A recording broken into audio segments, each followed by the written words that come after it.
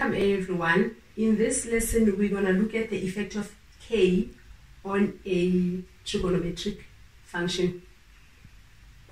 K changes the period of the function. What it does, it compresses the function that you have more waves, or it stretches the function that you have more waves.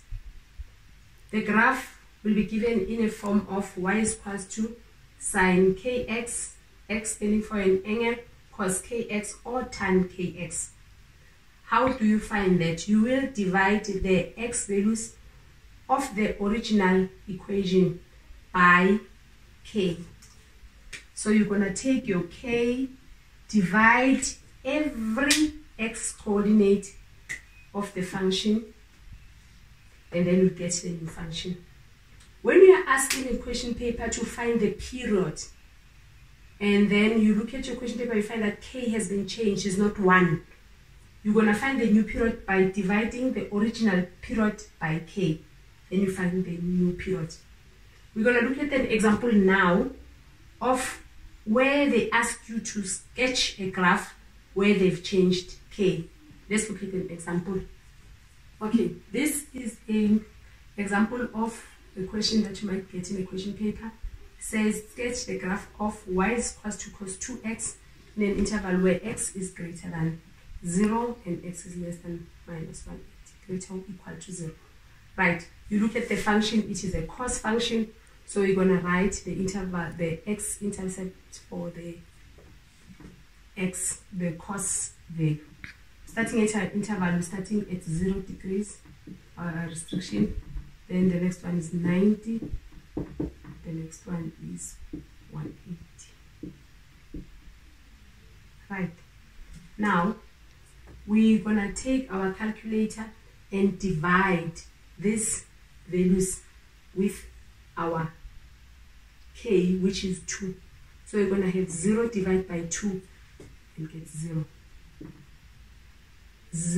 90 divided by 2 and get 45 degrees. 180 divided by 2 and get 90 degrees.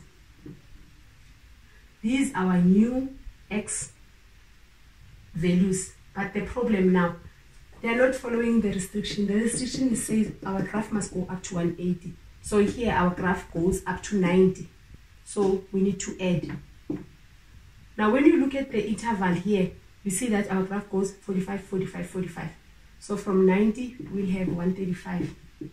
From 135 we get 180. Then we are at the correct interval.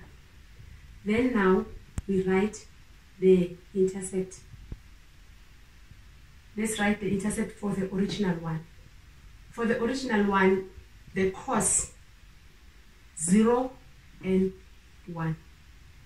Then from 1 it goes to 0. From 0 it goes to minus 1. So now what you do with the new intercept, you take whatever you have there, 1, 0, 0, minus 1. Then you follow the pattern. The graph will go from 0 to minus 1. It means it went up, down.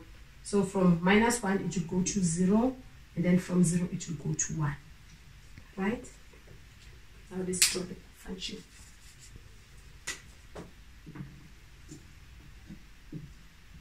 Oh, our function, our restriction started at 0, so you're not going to have x values that are less than 0. So our function can start from 0 like that.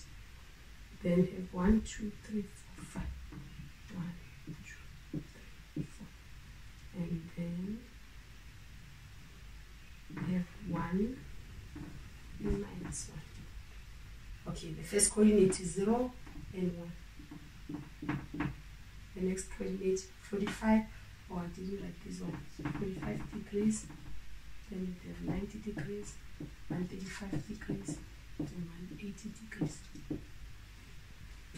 0 and 45 here, 90 and minus 1, 90 and minus 1 there, 130 and 0, and 1 there. So join the graph. So this graph will look like that.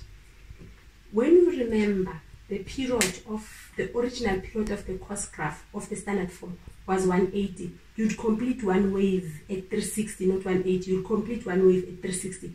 But when it's compressed like this, the wave is completed at 180.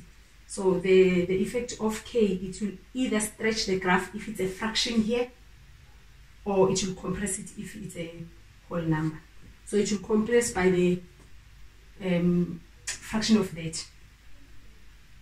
So you need to practice these graphs, because in a question paper they will give you the questions where they change more than one thing. They will change A and change P. They will change A and change K in one question. So you need to practice each one of them, and then you know that when they change A and change P, I change A first, have new coordinates, and then I change P, then I draw.